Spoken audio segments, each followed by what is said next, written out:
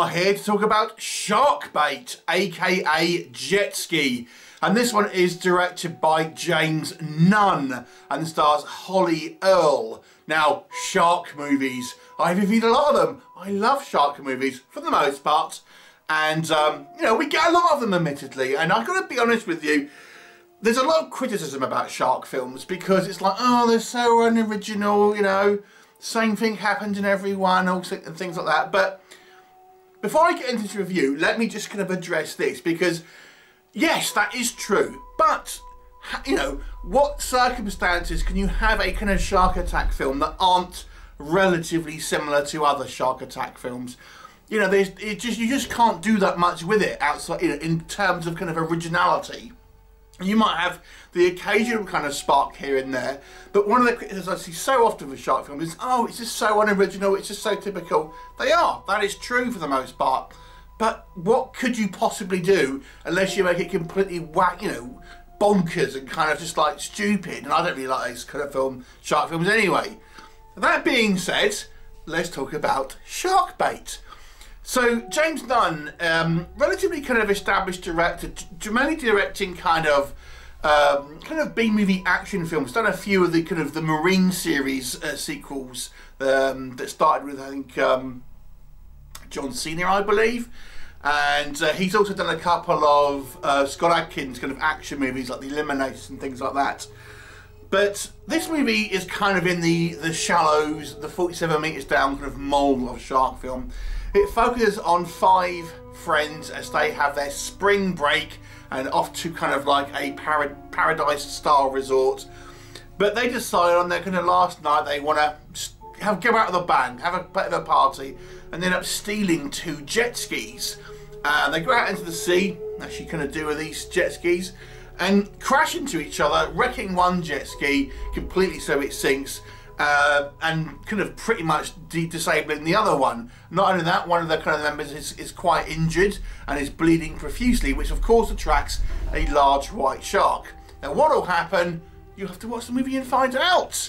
So, let's discuss. Now, so, we'll come on to the negatives, but let me talk about the positives, because I actually kind of enjoyed this movie. And as I've mentioned at the beginning, I watch a lot of shark films, and a lot of them are mediocre at best, but there are a few that kind of stand out for me. And although this isn't certainly one of the best ever shark films, it is certainly above average for a number of reasons. I think number one, we have to factor in the budget of this one, but I thought for the most part, with a couple of exceptions, the shark effects here were done really well, especially when you see the shark underwater. There's a couple of kind of sequences where we see, you know, the shark more or less kind of straight under the people when they're kind of in the water and things like this. And when the shots that have the shark underwater, I think are excellent. You know, sometimes really, really good. And we get quite a lot of kind of people in the water with the kind of dealing with the kind of the shark and stuff like that. And, you know, that's all pretty good. Here's the other thing as well. One of the critiques that I do see a lot in shark film is how the camera kind of pulls away and all we see is fins and kind of splashing in the water.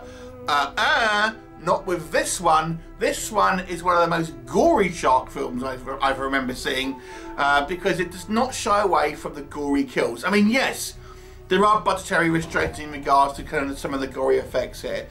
You know, so obviously we can only judge it in the kind of the remit of what a film of this kind of level could possibly do. But it's easy as it could have been to probably, you know, have the camera kind of pan away or just have splashing in the water with bloody, you know, red liquid and stuff like that. We don't get it here. We see a lot of people getting chewed up, ripped in half. It does not shy away from the gore, which is obviously good. And people here bleed profusely as well. So there's no little trickles of blood. They bleed a lot, which is obviously, you know, more realistic. So that was, you know, a welcome kind of change into the shark films. And to be honest with you, I struggle to think of a more gory shark film off the top of my head. Because this one really does, I think that's its kind of unique selling point, if you will. It's the gory shark film. Yes, it's CGI kind of effects for the most part a lot of the time. But again, I think hats off for the effects in, which is clearly not a massive budget, to do a reasonable job at least on some of the effects. Next up, I didn't think the acting was bad. The characters we'll talk about, but I didn't think the acting was bad.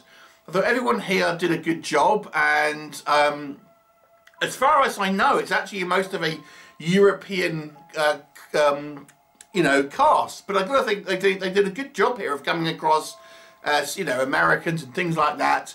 But I've got to say, I thought that the acting was all fine. You know, obviously this is no kind of like drama about the kind of the woes of the working class or anything like that. It's not going to be remembered for its acting, but the acting here was certainly, I think, perfectly fine. I think there's no kind of bad acting that distracts you by kind of like clunky kind of line delivery or anything like that. The acting here was fine. Again, the characters we'll talk about in a minute.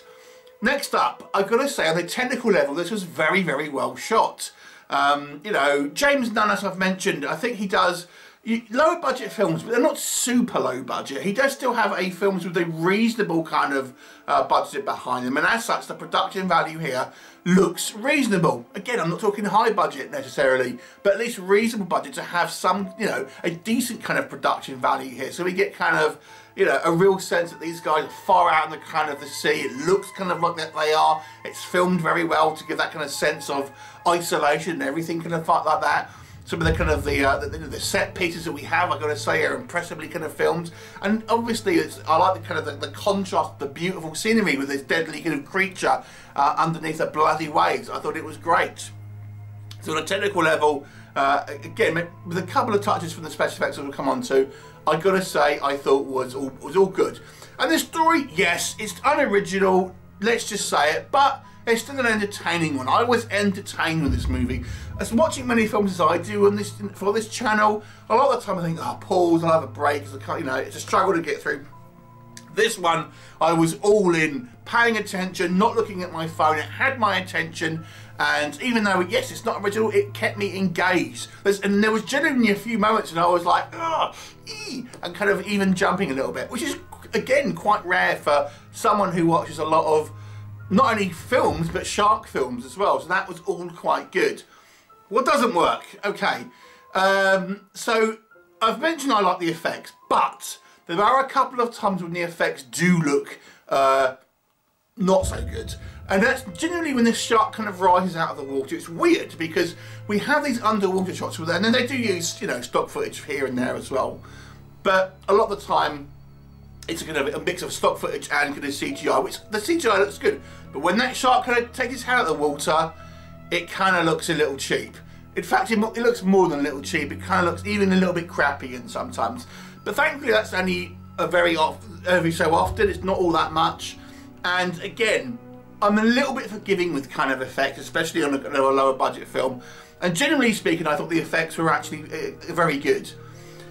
Biggest issue I think I have with this film. Now, we talk about the unoriginality of the plot, and again, I think you have to give some leeway with a shark movie because there's only so many things you could possibly do, and this one does feel very derivative of The Shallows and 47 Meters Down. There's a few people getting stranded out in the ocean with a shark circling them, you know, but I can forgive that to a degree because, like I've said, but I think what this movie does in its negative, where I think where it could have avoided it, was having such cliche characters.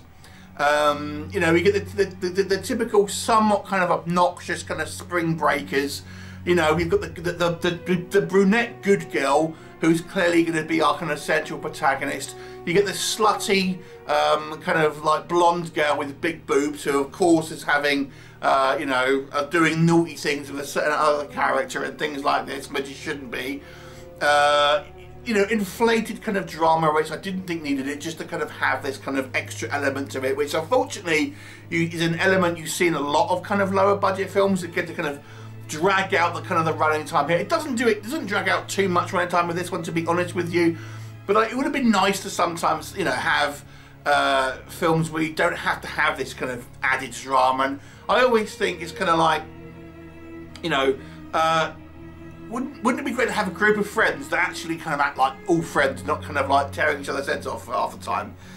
Again, a minor point here for me. Why is it in most films you get like an uneven amount of kind of like of people? There's like three guys and two girls. I mean, who kind of goes on a break like that? Surely it's, you know, surely you go as an equal number if they're kind of coupling up and stuff. Minor point, I can maybe look past that one, just to say. I think I think without spoiling anything, the end of the movie, it goes a little bit too far into kind of the typical kind of territory. There was actually a point where I thought if the movie ended here, it might not be as climactic as maybe some people would like, but I would have liked the kind of the more kind of realism to it, to be honest with you, because I think it would have been a little less typical, because we have maybe characters or a character survive that maybe you wouldn't have thought would survive, but no, it doesn't. It kind of goes into the kind of, you know, the typical kind of ending, to be honest with you, and the very final kind of confrontation again is a little silly. And this shark, I mean, I think it would have been better to have maybe two sharks, because this shark, when it feeds on someone, you know, it seems to kind of like eat them so quickly, it's right back on the others straight away. I mean, surely, you know, a shark who is eating like something the size of a human would take a little while to kind of fully eat that before it's kind of, you know, going to its kind of next thing. But this one seems to be like Pac-Man. You know, it's kind of just eating things way quickly and straight onto the kind of the next kind of victim, so to speak. And I was kind of, it would have been, again, it just a little bit silly at times, maybe, kind of with this kind of undercut some of the kind of what would have been the realistic kind of aspects of it. So it's certainly not kind of like a particularly intelligent kind of shark film, certainly not a well-written shark film in regards to some of its kind of character choices. They're just kind of a bunch of kind of cliches, to be honest with you. And that's where I think the movie could have done better. I don't begrudge it, the kind of the story, because like I've said, there's only so many things you can really do with this kind of shark film these days. But the character work, I think, could have been a little better. But overall, I've got to be honest with you, this one had me entertained. I was, you know, glued to the screen on this one, and I appreciated the gory side of things, because that's been a criticism of a lot of shark films, and I wonder if James Nunn and his creative team have actually taken that on board and decided to make a film that does actually feature a heavy amount of gore. So actually, I'm going to give this one a 7 out of 10. I actually say this is a good shark film, you know. And I've seen one other review that didn't think it was good, but I did. So I'm going to give it a 7 out of 10. Have you seen it, or have I made you want to see it? Leave me a comment and I'll look forward to seeing you next time. Bye for now.